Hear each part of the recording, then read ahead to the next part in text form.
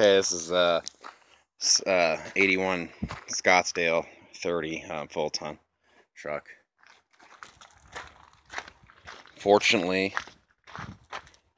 the 3-speed gave out.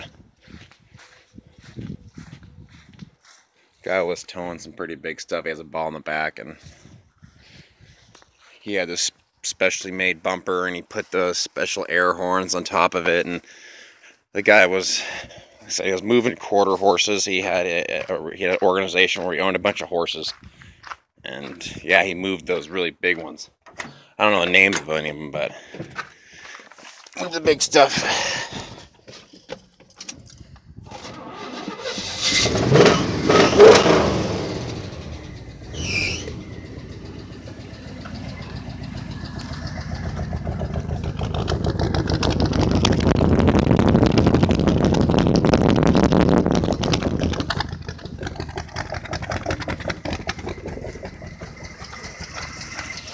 Doesn't leak any oil.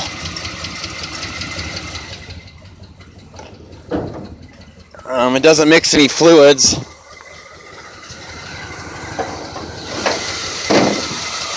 I don't remember the dipstick at. Let me find the dipstick real fast. Shows you how much I know of these motors.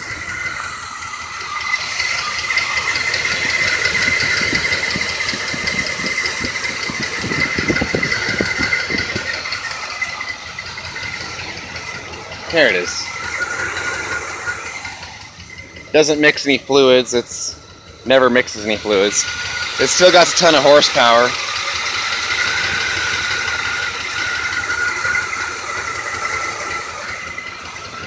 Has 1100 Carter on it. It's good. It's a really good motor. So yeah, it's a good motor. It's a good body, good tires, good truck. Just good luck finding one of these transmissions, and when you do, I mean, where I'm at, there's no parts in Kalispell, and by the time I drive to somewhere like Spokane and waste 100 in fuel and pay $400 or $500 per transmission, I don't have a use for this truck anyway. It only moves its fifth wheel, and I never even use the fifth wheel anymore, so I'm just gonna sell both of them.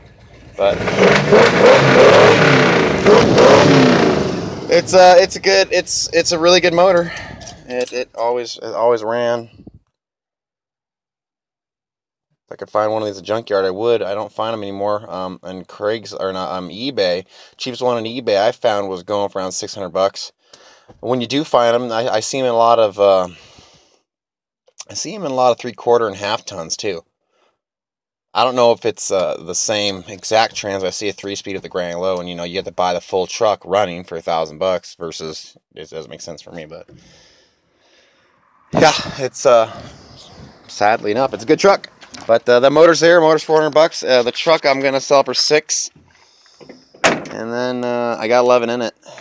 So I'll figure out how to make that last 100 off something else, like the grill. Maybe I'll sell the grill by itself in the box. Sell the box and the grill, 50 each. Either way,